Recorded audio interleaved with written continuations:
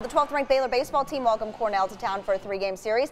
Last night, Baylor scored 17 runs, hoping to keep the bats hot today. Bottom of the first, 2 on for Davion Downey. Nick Lofton takes off from second. Will Simonet tries to throw him out, but instead throws into left field, so he scores 1-0. Then to the second, Matt Collins ground ball to left. Lofton gloves it, tries to get the force at third, instead throws it away. That allows Raymond Garza to score to tie things up at 1. Tyler Thomas, though, pitching for the Bears, he would get it a groove. He gets a couple strikeouts here to end the inning. Baylor goes on to win 10-3. They'll wrap up the series, going for the sweep tomorrow at noon.